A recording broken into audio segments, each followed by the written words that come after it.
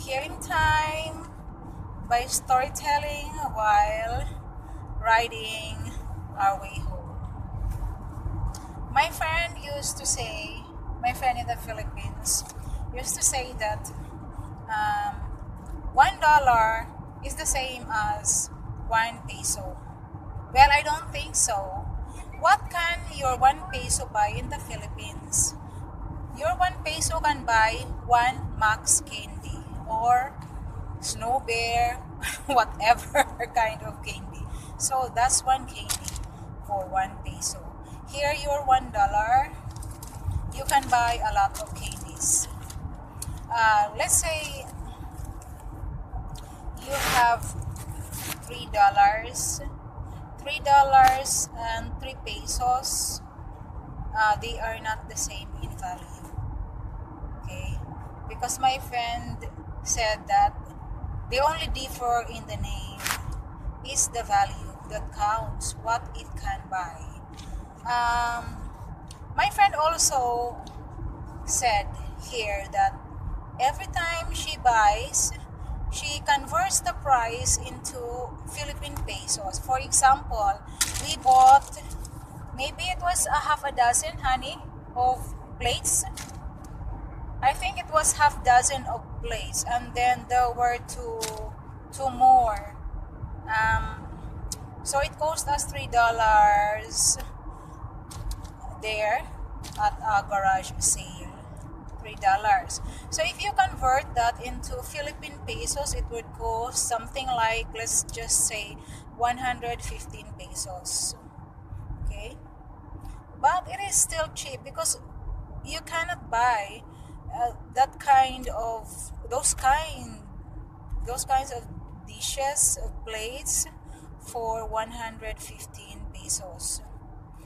You only convert your dollars if you are going to buy those dollars in the Philippines. You convert that into Philippine money. But if you are going to spend your dollars here in Canada, then you shouldn't be thinking of its value in Philippine money. You should only be thinking of its value here, what it can buy you, and how long are you going to work for it to be able to spend that amount of money. So when, for example, you can buy bread, which will be enough for the whole family. Let's say the 5 of us. Bread for $3. And $3, if you're going to think about it, for how long you're going to work for it, maybe you'll only be working to be able to earn $3. Maybe you'll only be working for less than an hour to earn $3. So if you when I was working in the Philippines, because I will be talking about my work because I am familiar with it, about my wage. Let's just say, of course it has changed already because of the increase.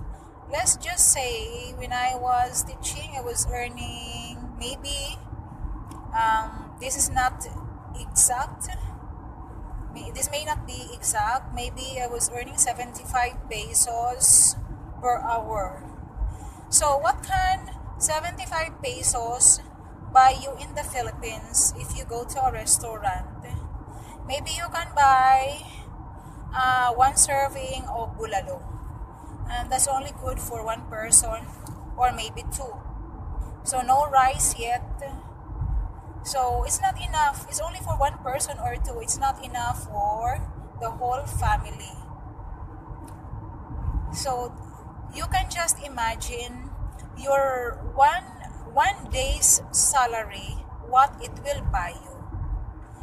So your 1 day salary would be less than 1,000.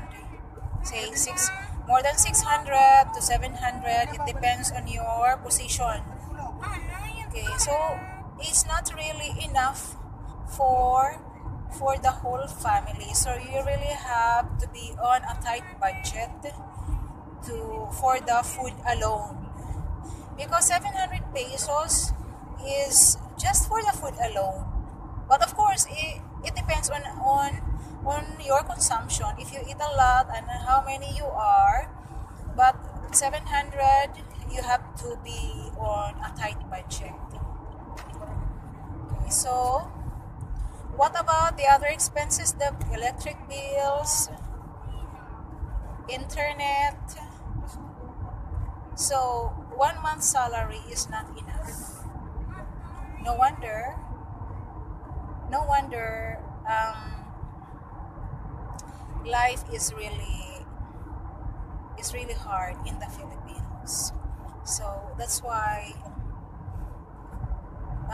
people in the Philippines, for as long as they have the opportunity, they like to come to Western countries to look for greener pasture.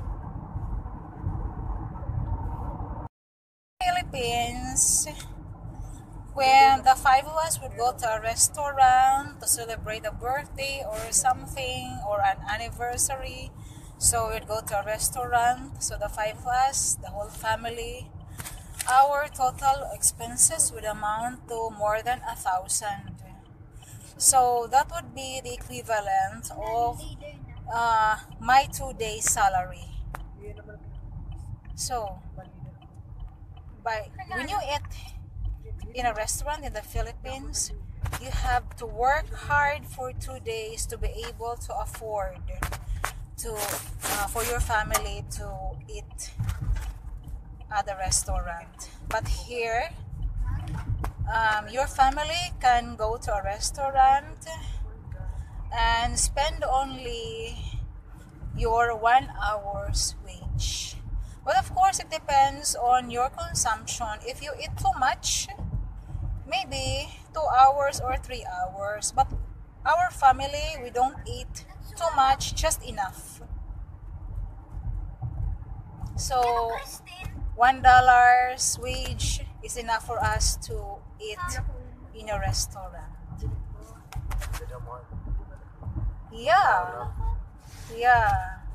Actually, if we spend more than 2 hours wage, we have a take home.